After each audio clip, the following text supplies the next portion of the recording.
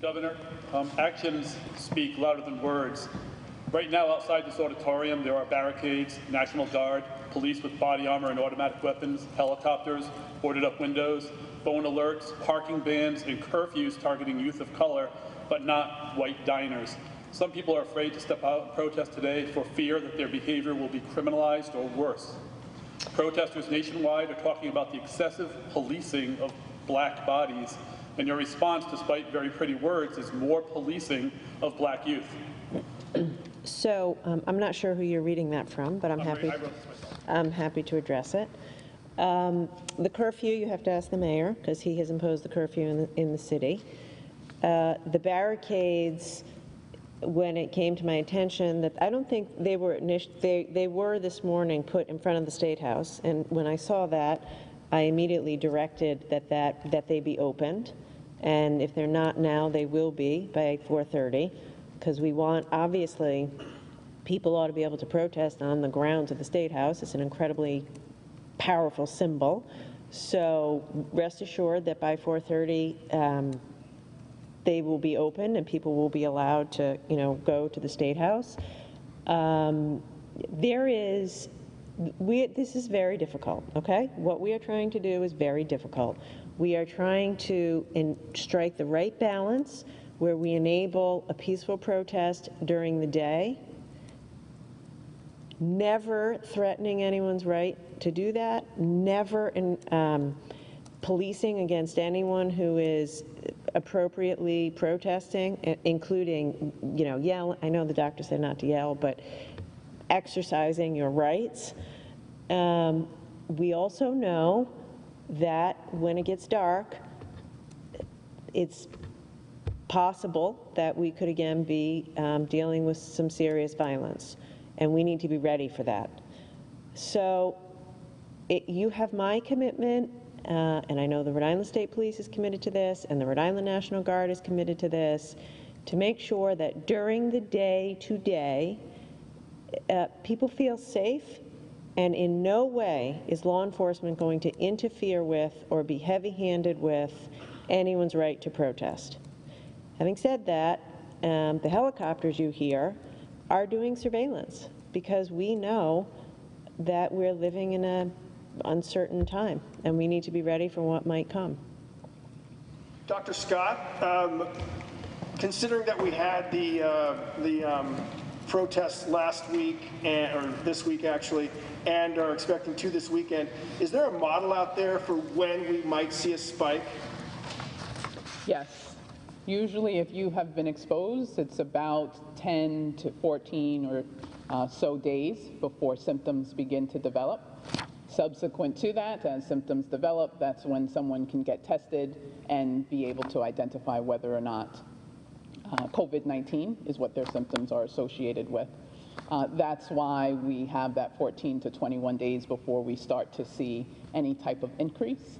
It's also why the governor, when the governor mentioned the quarantine order that was explained earlier today, the reason for that, being able to stay home, is to monitor for symptoms. That's the key. If symptoms develop, you are already home and out of a public venue where the risk of spreading COVID or any other illness for that point is lower. So having that knowledge and understanding is helpful for people in general, and then those who participate in these types of events as well. If I can just follow up, and with that in mind, is your department, the state, have you looked at that? Are you looking at a particular date where you're saying we've got to be ready for this particular day? Yes, that window of time that I've shared, about 2 weeks out from now. We want to make sure that everyone knows testing is available, particularly if someone's developing symptoms or if there's concern, and just encouraging people who participate to be vigilant about monitoring themselves and have a very low threshold for getting evaluated, getting tested. Make sure that you are keeping contact with who you are engaging with so that we can quickly respond if we need to. If people are physically distancing appropriately, wearing the mask that we want to have available to give out, and peacefully protesting, we feel like we could do what we need to in supporting this. Governor, on the continuation of the emergency declaration, while some of it is to access federal resources, returning to critics who say you've overstepped your authority during this crisis, when do you think we will no longer be in an emergency? Do you have some sort of criteria for that? Mm-hmm. And at what point might you cede some of these powers? I believe you started today by saying we're no longer in a daily crisis. Yeah, it's an excellent question. I don't know is the honest answer. President Trump extended the federal funding and use of the National Guard until August 21st, which I appreciate. I think every governor appreciates. So I don't know. I don't know, Brian. And throughout this crisis, I have to take it a day at a time. My answer is not a minute more than necessary.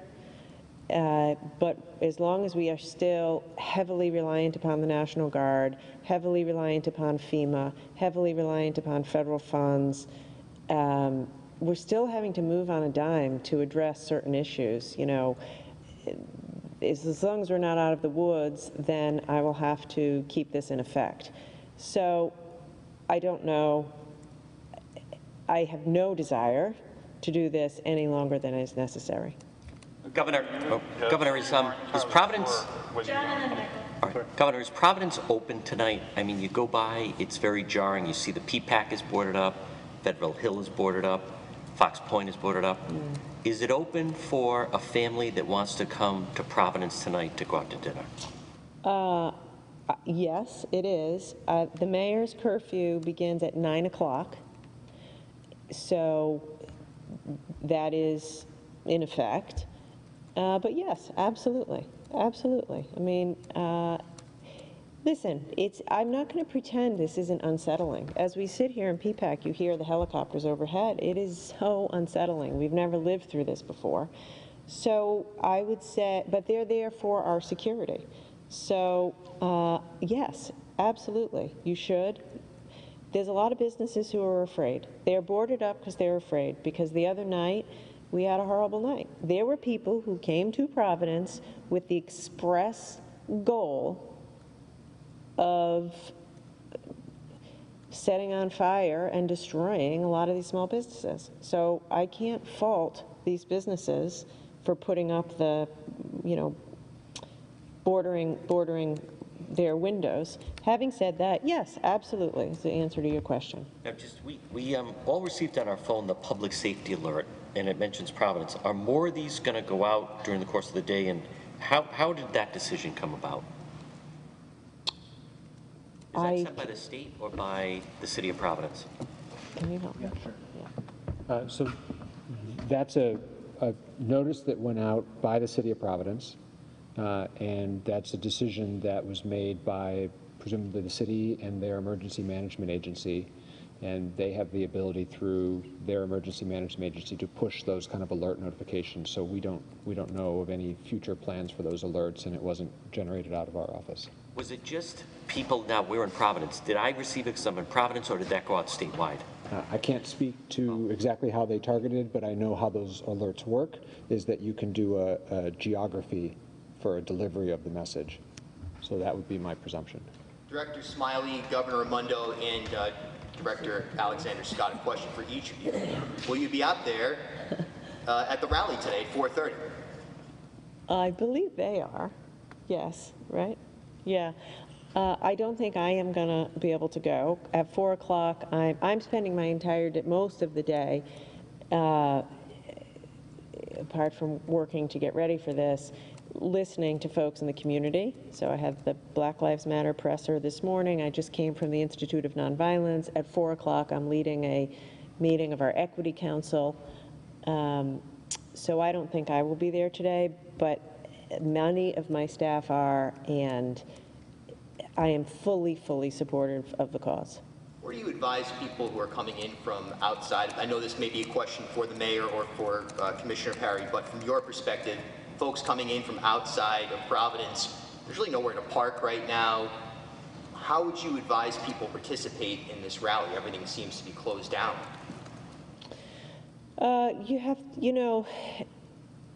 I would say you can find places to park. RIPTA is working. I would probably consider taking a bus in, carpooling, parking someplace and walking into the city. I mean, everything now is more difficult, candidly, but now the combination of the COVID crisis and civil unrest is really a challenge. But there are plenty of ways for people to come. Like I was saying to John, the city is open. You know, come in early, grab a coffee, walk, take your time to walk. We're going to do our best to, you know, make it so that people can participate. Governor, you mentioned your executive orders. NEFAC, the New England First Amendment Coalition, and some other watchdog groups have asked you about lifting the APRA, the restriction on public records. When might you do that, and why haven't you responded to those letters? That executive order is not yet expired. I think that expires in a couple of weeks, so I'll deal with it at that time. I'm open to... Why no response to the letters?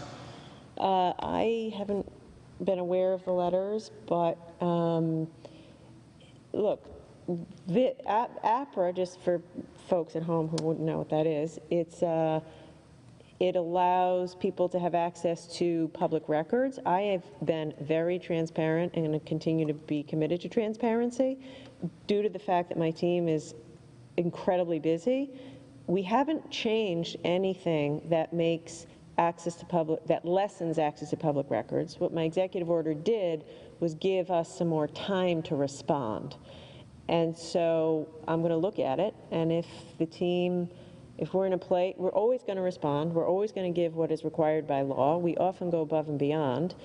All we said was that we needed a little more time to do it since everybody's super busy. So I hear you. I'm for transparency. If we think we can get rid of the extra time, I will. So I haven't really studied it yet. I think it doesn't expire for 2 weeks.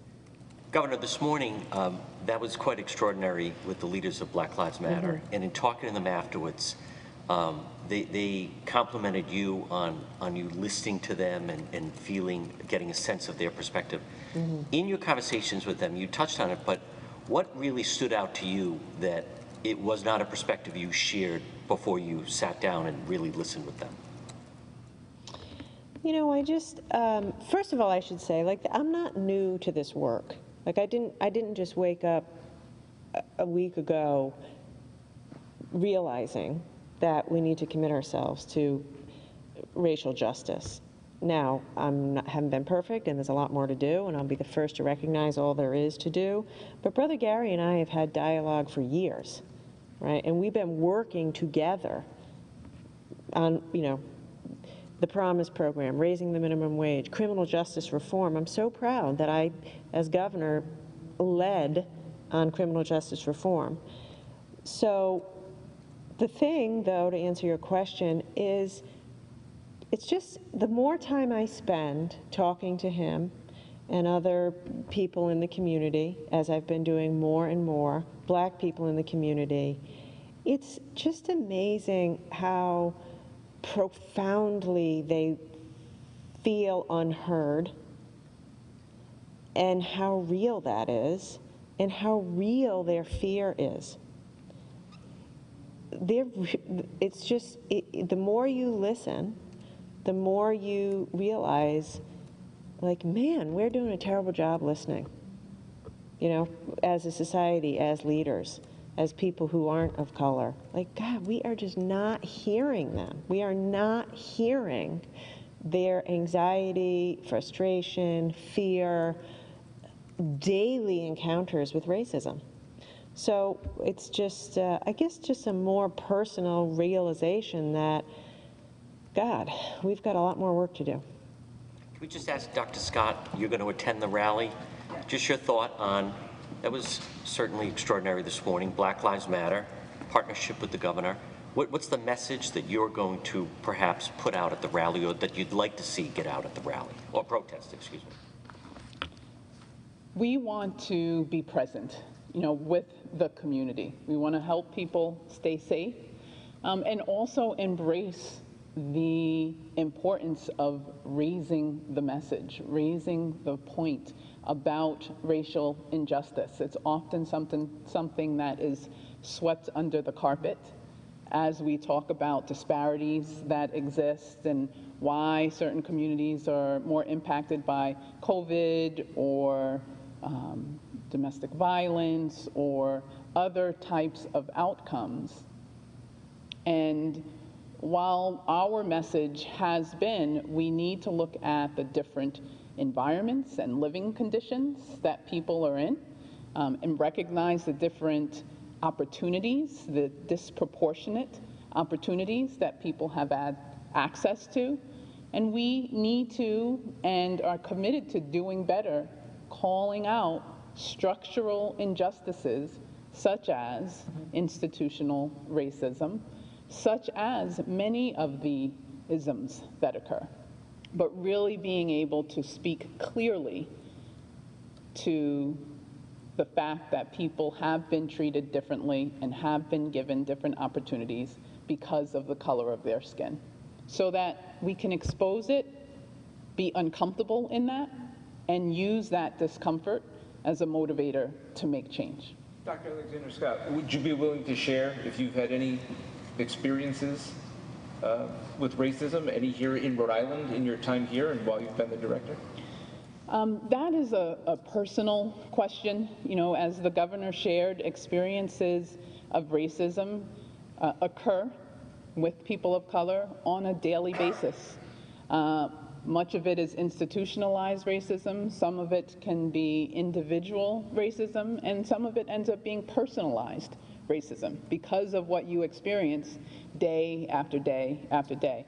I always appreciate sharing my mother's story, who traveled from Virginia to New York City as a young girl after her mother sadly passed away when she was 11.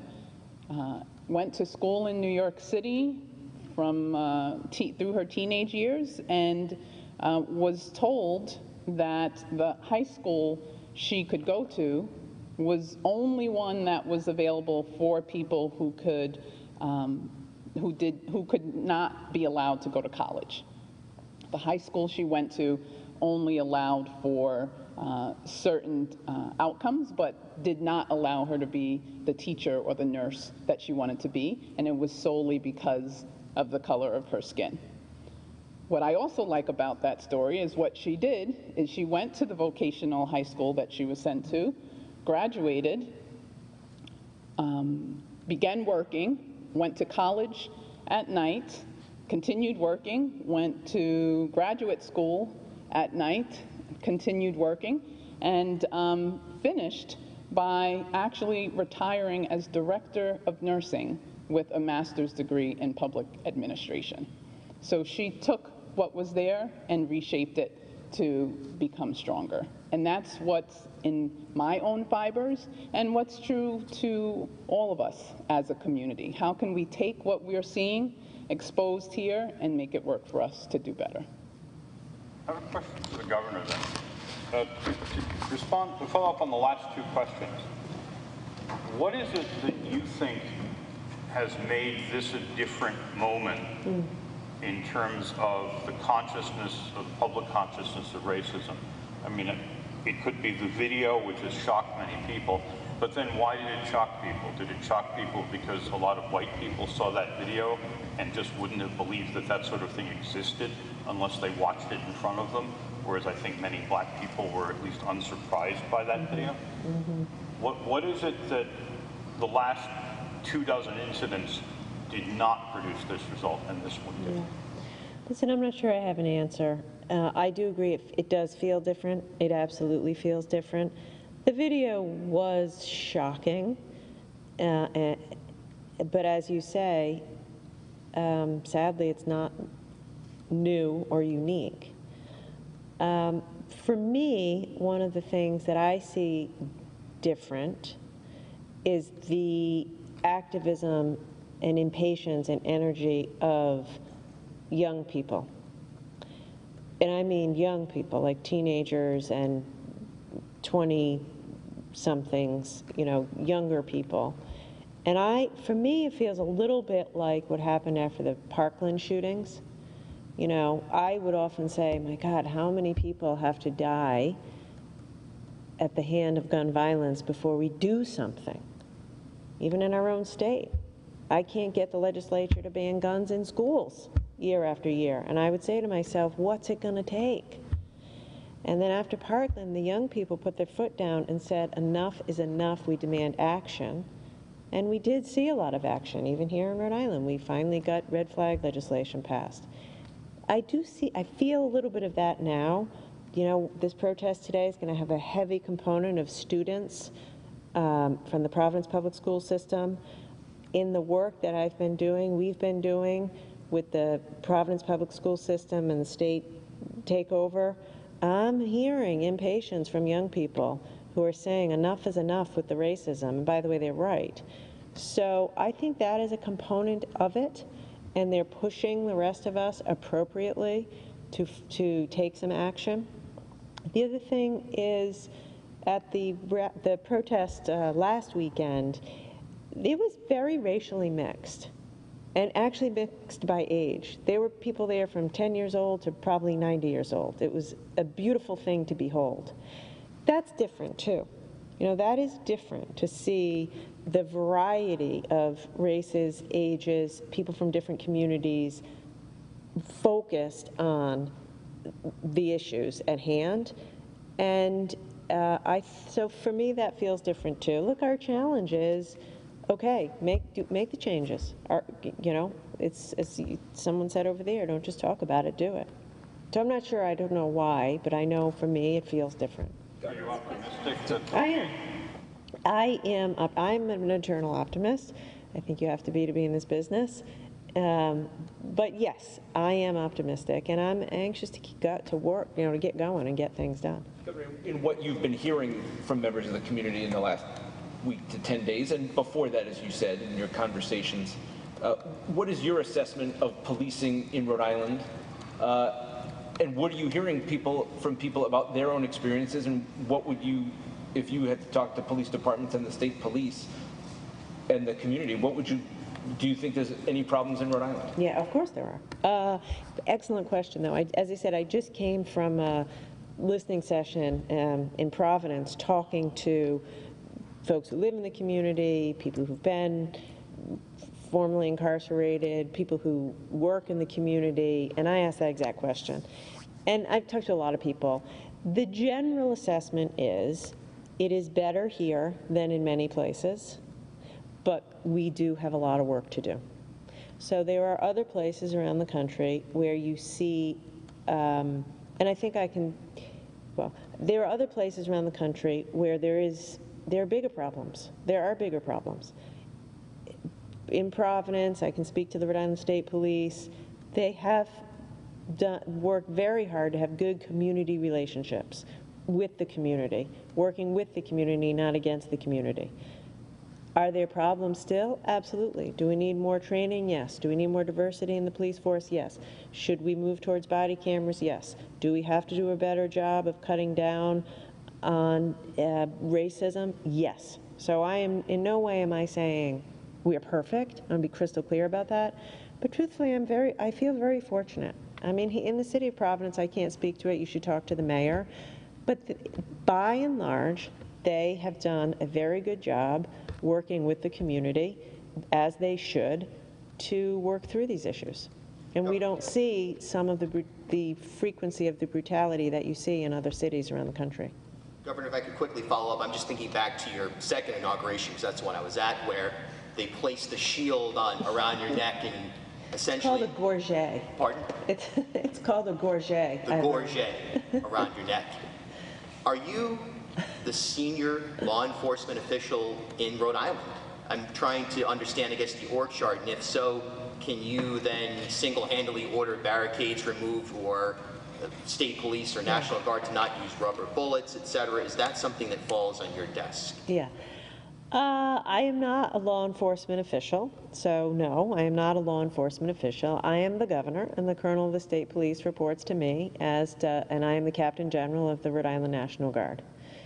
Having said that, in the same way that I don't tell Dr. Nicole Alexander Scott to practice medicine, and I rely upon her for her public health expertise, I do not tell Colonel Manny how to conduct police business or investigations. So, but, you know, I hold them accountable, and that is my job. Thank you, everyone. All right, stay safe, everyone. Have a good weekend. Go out to dinner.